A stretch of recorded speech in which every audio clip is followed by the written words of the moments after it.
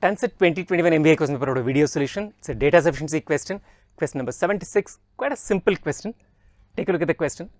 A piece of wood is cut into 3 pieces that have lengths in the ratio x is to y is to z is 1 is to 2 is to 3. Okay. What is the length of x plus y plus z? Adan ketirukanga.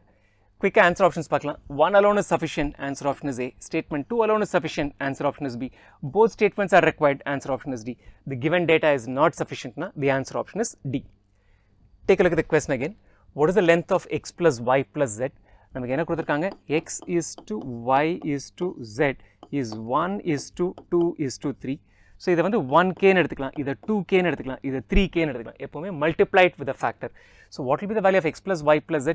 If x is equal to 1k, y is equal to 2k and z is equal to 3k, then x plus y plus z is equal to 1k plus 2k plus 3k, which is equal to 6k.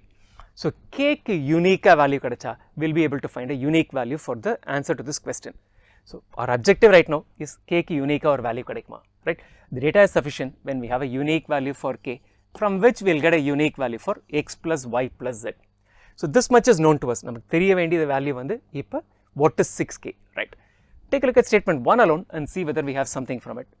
It says x plus z is equal to 16. நம்ம என்ன சொல்லிருக்கோம், x is equal to k, z is equal to 3k அப்படின்னு இருக்கும்.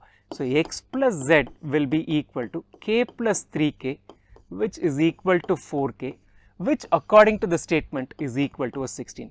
So, do we have a unique value for k? Yes, which means will we have a unique value for 6k, which is going to be equal to 24. So, statement 1 has given us a unique value. So, unique answer is available from statement 1. 1 alone is sufficient. So, just take a minute and see. Answer options paakalam. Statement 1 alone is sufficient could be this. Statement 2 alone is sufficient. Statement 1 sufficient ah irukku.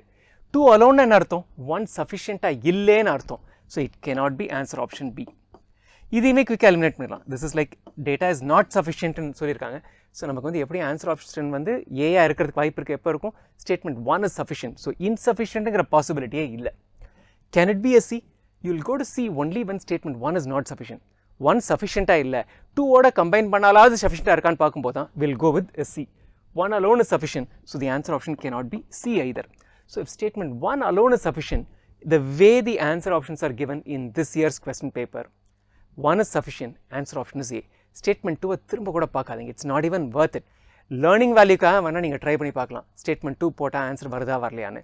But it is not required, it is not worth wasting the time in the examination. So, essentially 1 alone is sufficient, answer option is A. We are not going to look at statement 2 at all.